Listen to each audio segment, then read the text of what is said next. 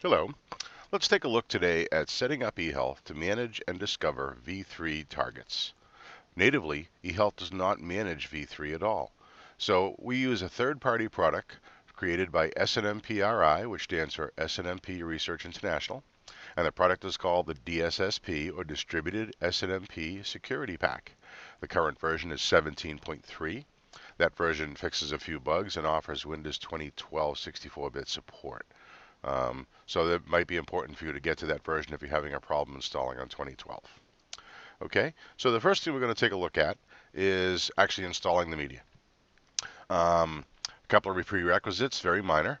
They do request that you shut off SNMP and the SNMP trap service, and they should both be set to disabled as well as shut off.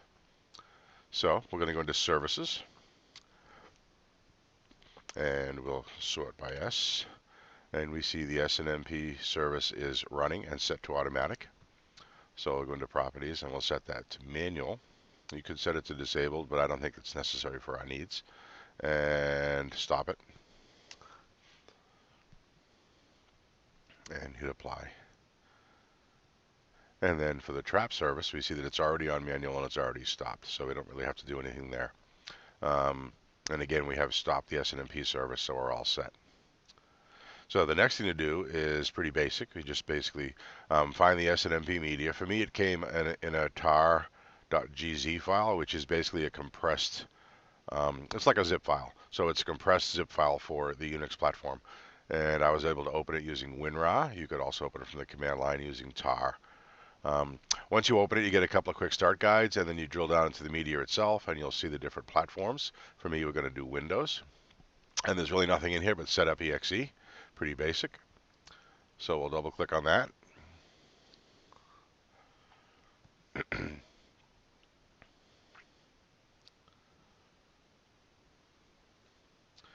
this really doesn't take very long.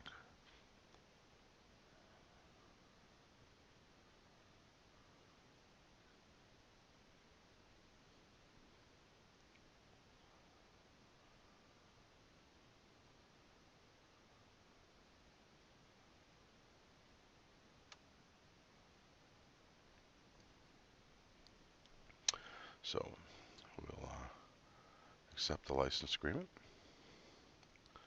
And notice that eHealth is already selected here. In the previous versions, if you're going to do eHealth, you actually had to choose other. But here we see in the 17.3 that it is selected eHealth by default. We'll put it in the default folder.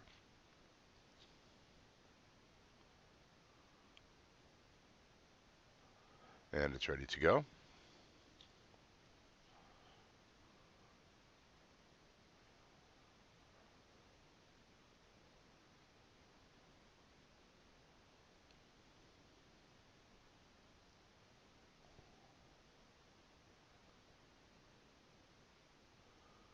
And as I said, it doesn't take very long, just a few moments.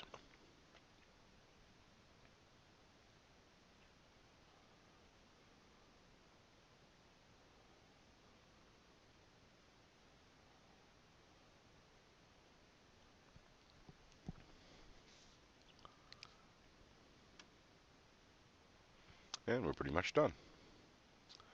Now, there are a couple of things that we need to do for additional configuration to make this ready to work with eHealth.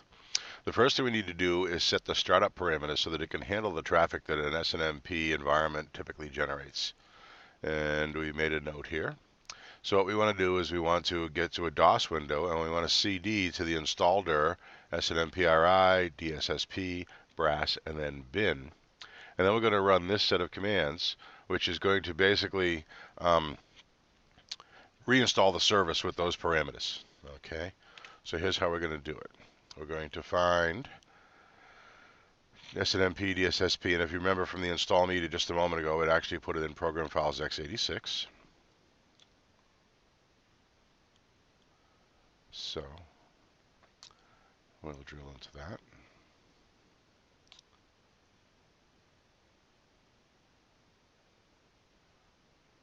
And it was in brass, and we want to be in bin. So we'll just open a DOS window here. And then I put the command we want to run into buffer. So I'm just going to right click on my mouse and paste, and there's the command.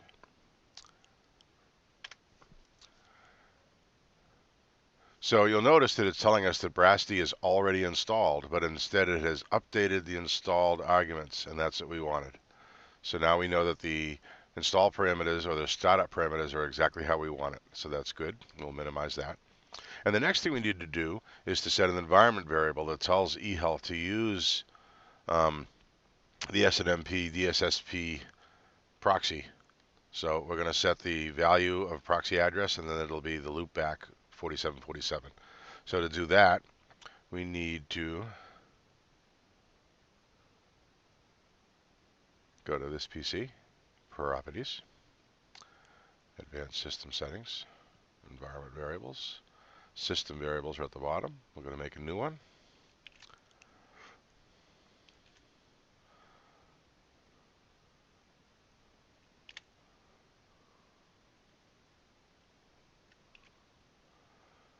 And although I could type this out, just to be on the safe side, I'll cut and paste it.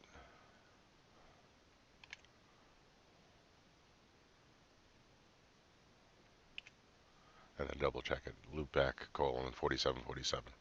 Okay, so that's done. And that's pretty much it. You're basically just going to reboot. And once the system comes back up, the DSSP process will be running with the correct parameters.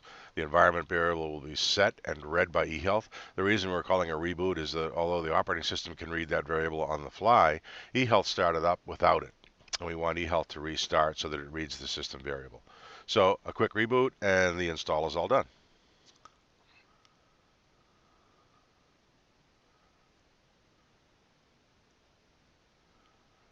And that's all there is to that. Thank you very much.